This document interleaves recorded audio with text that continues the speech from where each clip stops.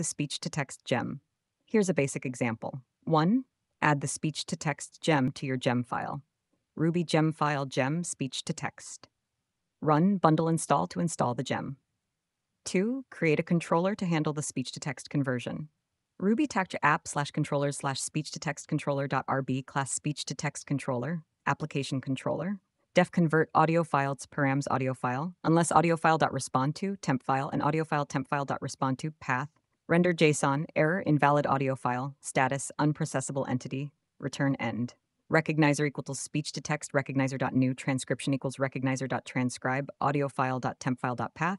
Render JSON, transcription, end ended 3. Define a route for the new controller action in your config/routes.rb file. Ruby, config/routes.rb, rails.application.routes.draw do post convert to speech-to-text convert. And make sure your Rails server is running, Rails S.